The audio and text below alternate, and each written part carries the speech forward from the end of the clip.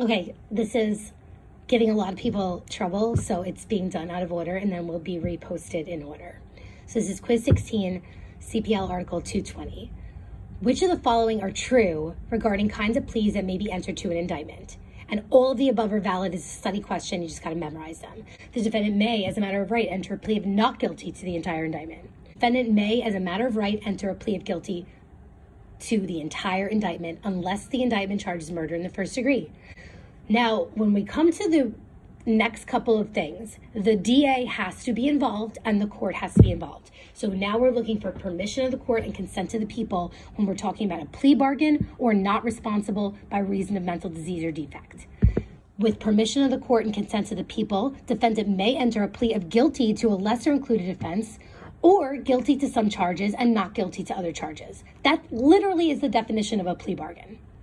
With respect to mental disease or defect, it's with permission of the court and consent of the people, the defendant may enter a plea of not responsible by reason of mental disease or defects under certain conditions. There's a few things the court has to do. So all of those were valid.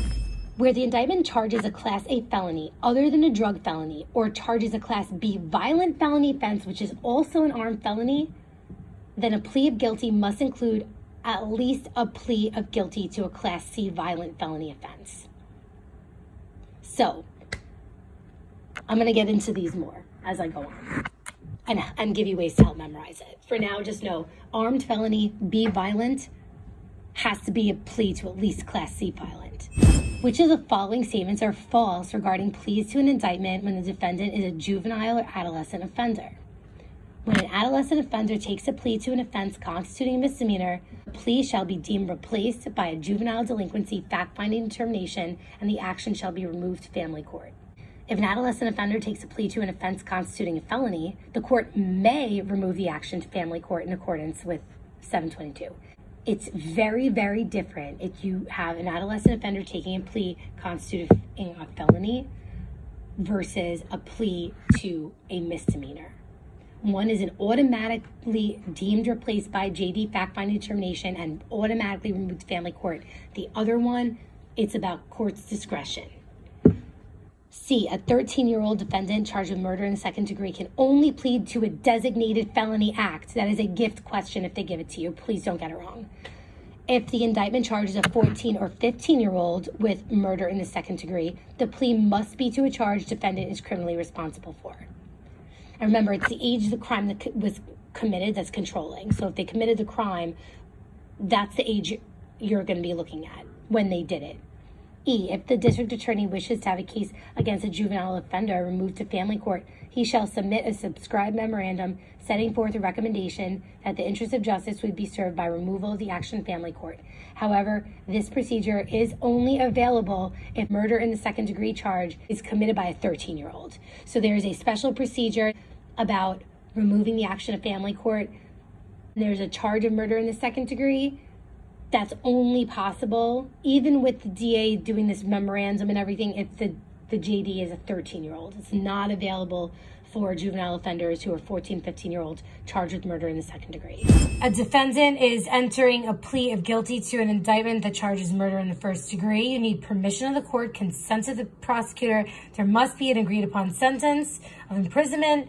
The sentence must be life imprisonment without parole or a sentence other than life in prison without parole. And the reason that they say it like that is because if they ever change the sentence to include a sentence that's something other than life in prison without parole, then they don't have to update this section. When you're talking about a serious offense, like a Class B felony, like rape first degree, criminal sexual act first degree, those are serious offenses.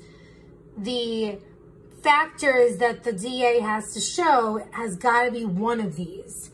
And it's mitigating circumstances which bear directly on the way the crime was committed. If defendant was not the only one who participated in the crime, that their role was relatively minor, but not minor enough to constitute a defense. Possible deficiencies in the proof. If the person had no JD adjudications of having committed his designated felony act, that it's not a pattern of criminal behavior and is not likely to be repeated. So just one of those has to be alleged. So remember, this question is specifically about when the DA has to file the memorandum saying one of those factors because of the type of charge it is. Now we're moving on to the court's agreeing with the DA and wants to go along with removing the case to family court. So what does the court have to do? Specify on the record which portions of the memorandum it's relying on as the basis of its opinion. The court must state on the record that it believes the interest of justice would be served by removal. The defendant will be permitted to enter a plea that they're not criminally responsible for due to infancy. The plea shall be deemed a JD fact-finding determination, and the court thereupon must direct the action be removed to family court. Where the only culpable mental state required for a crime charge is that the conduct be performed intentionally, any lesser included offense requiring a reckless mental state is a lesser included offense. If the only mental state required is recklessly, a lesser included offense could be criminally negligent mental state. Harassment is a lesser included offense of assault, attempted assault, and menacing. Possession of a controlled substance is a lesser included offense of a sale of a controlled substance. The reason why I described the scenario in question 8 the way I described it is because I want you to think of mental disease or defect as someone who did this type of thing. They snapped and they committed an offense, but they're not necessarily mentally ill. We need to find out if they are. When we get into Article 730, that's called fitness to proceed. That is a very different thing than what we're talking about here. After the indictment is filed, they all discuss AJ entering a plea of not responsible by reason of mental disease or defect. Now, the prosecutor can state these things orally or in writing filed with the court before the plea can be entered. So this is part of the prosecutor consenting. We not only need the prosecutor's consent, we need the prosecutor to say all these things orally or in writing, that the people are satisfied that the defense of lack of criminal responsibility by reason of mental disease or defects would be proven by the defendant at trial. The prosecutor must state in detail to the court all the evidence known to the people, including all psychiatric evidence. So that's something that's a little surprising, right? But no, that's what we have to have, all the evidence stated by the prosecutor in detail, either in writing or orally on the record. The reasons for recommending the plea in detail and not conclusory terms, and all three of those things are needed from the prosecutor. The court's got to say a couple of other different things. So now, again, here's another study question, number 9. The entry and acceptance of a plea to one or more counts, but not all counts, of a multi-count indictment constitutes a disposition of the entire indictment. That's always true. So you cannot have a plea bargain where the DA is going to say, okay, I'm going to let you plead to this charge, but then I'm keeping this charge open and I'm going to try you on it. Not possible. With permission of the court and consent to the people, a plea of guilty to part of the indictment or to the entire indictment may be entered and accepted on the condition that it constitutes a complete disposition of one or more other indictments against the defendant. Where the defendant is a juvenile offender, a plea of guilty to any offense other than an offense the defendant is criminally responsible for may not be accepted on the condition that it constitutes a complete disposition of one or more other indictments against the defendant. And the reason for that is you can't have a juvenile offender with a bunch of different indictments, all for felonies, and then take a plea on something that they're not criminally responsible for, and then all these other indictments are just going to go away because of that. Can't have that. They would all have to be removed to family court and then let family court adjudicate them, or they're going to need to take a plea to something that they're criminally responsible for, and then at that point you're looking at a different process. The case can still go to family court after a plea, but for the purpose of this section in this question, just remember that it may not be accepted if it's not a plea that the juvenile offender is criminally responsible for. You can't get rid of other indictments that way. So if a defendant who is required to enter a plea refuses to do so or stands mute, the court must enter a plea of not guilty on their behalf. And that's why this was the answer. It's D, because there is no such thing as a no contest plea in New York. It's not guilty or guilty. Those, or not responsible by reason of mental disease or defect, or a plea bargain where you plead to some of the charges and not others. Okay, so there's the big thing to remember about New York. There is no such thing as a no contest plea. They have that in other states, not here. If the defendant and the prosecutor agree that a condition of the plea that certain property shall be forfeited by the defendant, the description and present estimated monetary value of the property shall be stated in court by the prosecutor at the time of the plea. 10. A plea of guilty not embracing the entire indictment is termed a plea of guilty to part of the indictment. Not very creative, but that's what it's called. 11. Here's another study question, which is a false statement. So I'm going to read these as if they're true. A, the entry and acceptance of a plea of guilty to part of the indictment constitutes a disposition of the entire indictment. We already know that's true. It was in the previous question. B, a plea of guilty to an indictment may, with permission of the people and consent of the court. That's wrong because it's always consent of the people and permission of the court. So if it said that, it'd be correct. C, a plea of guilty may be entered and accepted on the condition that it constitutes a complete disposition of one or more pending other indictments, provided that if the other indictments are pending in different courts or multiple different courts, those courts and prosecutors must transmit their written permission and consent before such a plea can be accepted. That just makes sense. A plea of guilty for any crime other than a felony may not be accepted on the condition that it constitutes a complete disposition of one or more other indictments against the defendant wherein is charged a nonviolent Class B felony. Now, that one, it's really important that you remember that we have a couple of different things for B felonies that they could ask. So for a B violent felony, that's also an arms felony, where that's the one I want you to think of, the forcible rape at gunpoint. If you have that crime, the best offered plea they can get on that indictment is a C violent felony. If you have a non-violent Class B felony, they just have to take a plea to any felony, and then it can dispose of that indictment and other indictments. And if you have a B violent felony, but it's not an armed felony, then you have to take a plea to at least a Class D violent felony. Okay, so if a person is charged with a Class B or Class C violent felony offense, they can't get a disposition of other indictments unless they plead to at least a Class D violent felony.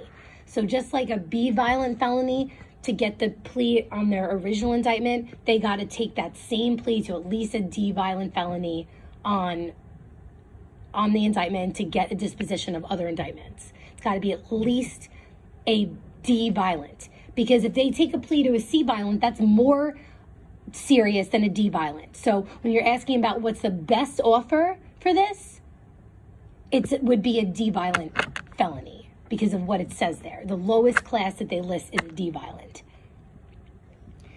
12. Shannon has been recently indicted in Suffolk for multiple drug felonies in Article 220 of the Penal Law, including a Class B felony. So the best possible plea bargain can be a plea of guilty to any Class D felony in full satisfaction of the recent indictment and the other indictments. So these pleas, these two pleas, A and B, would be acceptable, but they're not the best option for her. They're not the best. So that's why the answer is C there. So remember, for a Class B violent, you have to go to D violent. Class B, minimum B regular, it's just a felony, but a B drug felony, got to be at least a D felony. And all these things, do not go crazy with memorizing them. I'm just saying this so that if you're on the test, that maybe you hear my voice in your head and you're able to answer the question. But I would not go super crazy trying to memorize these. This one I would make sure I know. This is an absolute layup question. If you get it, it's a gift. It's an easy time rule question.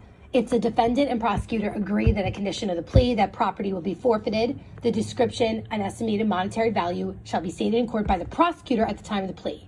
And then within 30 days of defendant's acceptance of the plea, the prosecutor shall send to DCJS a document containing the date the plea was accepted, the name and required demographic information of the defendant, a description and present monetary value of the property. Any property forfeited by the defendant as a condition of plea to an indictment or superior court shall be disposed of in accordance with CPLR 1349. So, which is proceeds of a crime forfeiture or something like that. Just know that if you see something talking about this and they're asking for the time rule, it's 30 days. Okay, which of the following are true regarding pleas to indictments? A plea to an indictment against the corporation must be entered by counsel only. B, where a sentence is agreed upon by the prosecutor and the defendant as a predicate to entry of a guilty plea, the prosecutor must state the agreed upon sentence orally on the record as a condition of such plea, but it can also be in writing and the court can also do it. So that's why that was wrong. So C was the answer. This one's actually true. A plea to an indictment that does not charge a felony may, with permission of the court, be entered by counsel upon written authorization of the defendant. So if the indictment charges a misdemeanor, the counsel can possibly take the plea. Okay, but it needs permission of the court. It doesn't have the right to just do that. D, there's no authorization necessary for counsel to enter a plea because they have to be represented by counsel. Prior to accepting a defendant's plea of guilty to felony, it has to be a felony only. So it should read like this for it to be true. Prior to accepting a defendant's plea of guilty to a felony, the court must advise the defendant on the record that conviction will result of the loss of the right to vote while defendant is serving, and then it will be restored upon release. And so it's not for any crime, it's only for a felony that you lose it. Prior to trial and before accepting a plea from a public official to any felony, so here's another one that's any felony, the court must advise the defendant that at the time of the alleged offense, he was a public official. The plea of guilty may result in reduction or revocation of the defendant's pension pursuant to the Social Security law. So it's any felony, both for loss of right to vote while you're in jail, while you're in upstate prison, really, and also if you're a public official and you're taking a plea to a felony, you could lose your pension. Those things have to be told to the defendant on the record when they're taking the plea by the court. A defendant who has entered a plea of guilty may, as a matter of right, withdraw the plea at any time before rendition of a verdict and enter a plea of guilty to the entire indictment, unless the indictment charges murder in the first degree. So this is very consistent. Just like you have the right to enter a plea of guilty to the entire indictment, you have the right to enter that, to withdraw your not guilty plea as a matter of right before the rendition of a verdict. So if you agree to enter a plea of guilty to the entire indictment, you have the right to enter that, to withdraw your not guilty plea as a matter of right before the rendition of a verdict. So if you agree to plead guilty to the entire indictment, the sentence then, it's between the judge and the defendant. The DA is out of it. The only time you need the DA consent and permission of, well, you need permission of the court because you're not going to just take a plea and have no idea what the sentence is. But the idea is you have the right to just plead guilty. You have the right to withdraw your not guilty plea at any time before rendition of a verdict and plead guilty to the indictment. So when do you need consent of the people? When you're talking about a plea bargain or a plea of mental disease or defect. Okay, 17, another study question. Which of the following are true regarding a change of plea? Everything here was true except for number 6. Okay, so let's go over them. A defendant who has entered a plea of not guilty to an indictment may, with permission of the court and consent of the people, withdraw such plea at any time before rendition of a verdict and enter a plea of guilty to part of the indictment. And that's a plea bargain. So the difference is between the one that's a matter of right in question 16 and this one in question 17 is that one of them is pleading guilty to the entire indictment, which you have the right to do, and one is a plea bargain that the DA is willing to dismiss some charges in satisfaction of you pleading guilty to some of the charges. 2, a defendant who has entered a plea of not guilty to an indictment may, with permission of the court and consent to the people, withdraw such plea at any time before rendition of a verdict and enter a plea of not responsible by reason of mental disease or defect. 3, at any time before the imposition of sentence, the court in its discretion may permit a defendant who has entered a plea of guilty to the entire indictment to withdraw such plea. And in such event, the entire indictment, as it existed at the time of such plea, is restored. So this is if, imagine this scenario, somebody takes a plea of guilty because they think this is the best that they're ever going to get, and then they get new information that actually helps prove someone else committed the crime. Now they go to the court with that information. The court has the discretion to let them withdraw their plea, and then the indictment is restored. At any time before, no, so that's the difference, is that you're talking about a plea of guilty now anytime before the imposition of sentence. Because once sentence is imposed, that's the conclusion of the criminal action. Okay, so that those two things, again, the DA is not involved. The DA does not have to consent to withdrawing their plea and taking it back. Okay, that's between the court and the defendant, just like sentencing when you plead to the whole indictment. 5, at any time before the imposition of sentence, the court in its discretion may permit a defendant who entered a plea of guilty to part of the indictment to withdraw such plea, and in such event, entire indictment as it existed at the time of such plea is restored. So the reason that 6 is false is because the people may consent to just drop it. 7, if a defendant enters a plea of guilty for which the prosecutor filed a special information, the defendant must admit to the allegations, or the prosecutor consents otherwise, or the court must hold a hearing. So that's why 7 was right and 6 was wrong. Obviously, you couldn't have both of those correct.